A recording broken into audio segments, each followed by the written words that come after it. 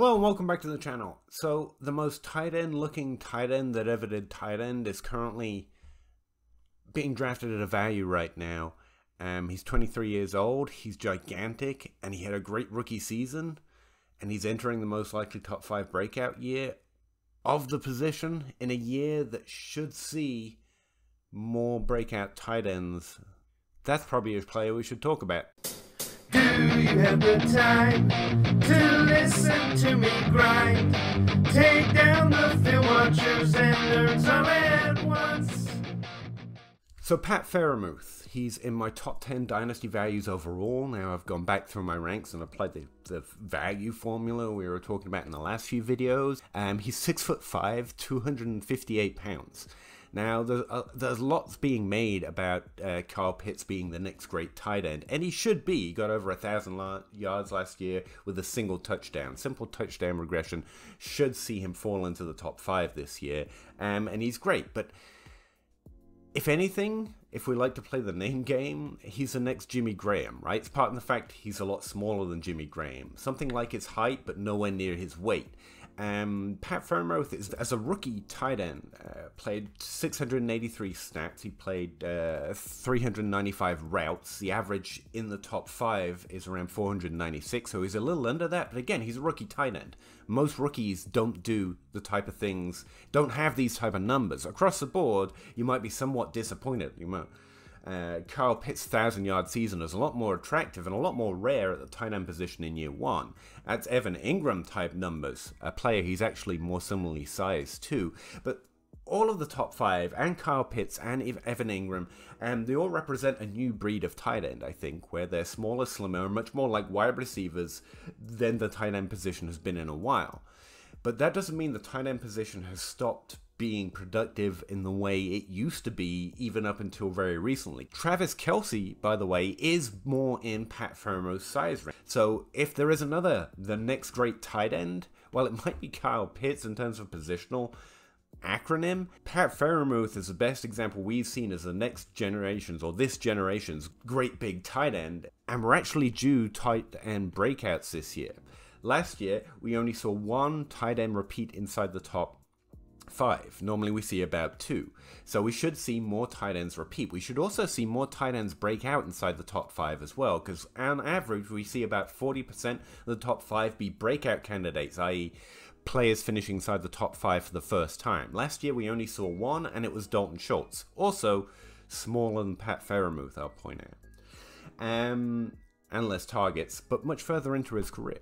So Pat Freiermuth is actually entering his 2nd year after one of the most impressive rookie seasons from a tight end we have seen, not named Kyle Pitts or Evan Ingram. He's more traditionally sized like a tight end and has a decent production of receiving from college. This isn't out of nowhere. We knew he was a good rookie prospect heading into 2021.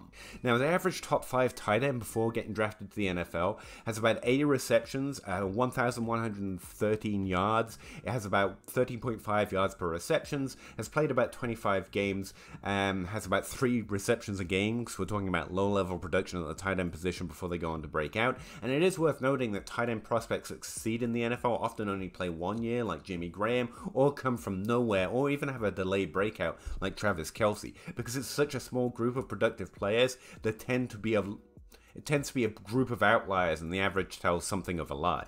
Overall, Pat Freiermuth was an incredibly productive, relative to the position, tight end prospect who was reasonably sized and taken significantly higher in the NFL draft, to a team that, it turned out, was resplendent in receiving talent. Juju Smith-Schuster, whatever you think of him, I think he performed pretty well last year. He also had Chase Claypool coming off a way too heavy touchdown regression season, which bounced back, or bounced under, if you will, in 2021. But Deontay Johnson really ran away with the show, continuing to prove to be the larger volume guy over all 3. And in that mess, he managed to earn 683 snaps, 395 routes, and 79 targets as a tight end in his rookie season. That's really impressive, and he's currently being drafted as the 9th tight end off the board at 118 overall in Superflex rank. I understand why he would fall there, but it means he's a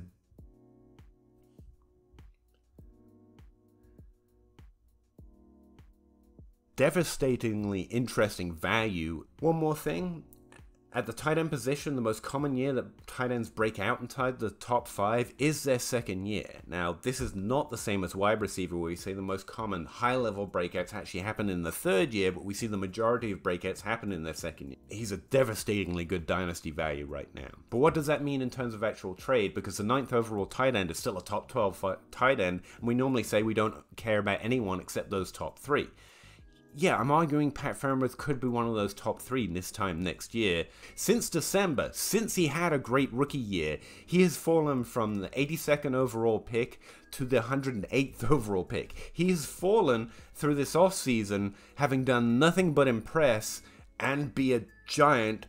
Travis Kelce was recently traded for Pat Freiermuth in a dynasty league for Pat Freiermuth in a second. Now that's a really smart trade by both sides. Travis Kelce is much more likely to finish in the top 5. But in a dynasty league where everyone outside of Travis Kelce probably doesn't matter anyway, giving up a second round pick to potentially have a younger version, when normally the only other option on the table for that is either Mark Ingram or Kyle Pitts, where you pay lots. So it's actually an interesting year to give up an aging tight end who is amazing, but relatively under amazing considering the flexibility of the tight end 1 compared to wide receivers and running backs over the last few years while he has been the reigning dominant tight end. Trades, he's mostly packaged up, and the trade calculator essentially puts his value as a straight up second round pick. I would do that in any league right now. I'd give up a 2023 pick for Pat Freiermuth immediately if that offer is on the table. Some other interesting trades I found on the Dynasty League football trade calculator: Gabe Davis for Pat Freiermuth straight up.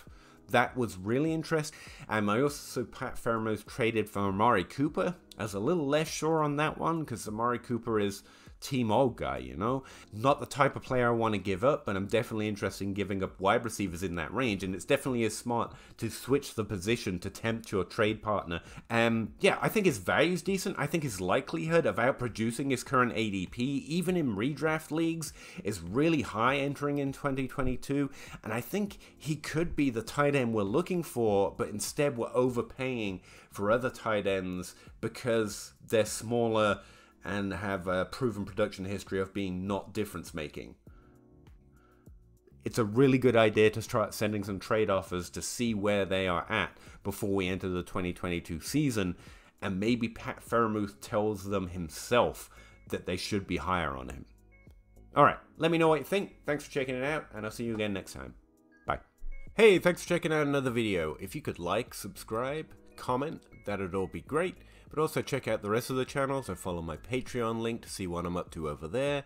And the Linktree link, I guess, is going to take you to easy access to my podcast, the articles I'm writing over there at DLF, as well as most of the other things I'm up to. I'd really appreciate it. Thanks very much.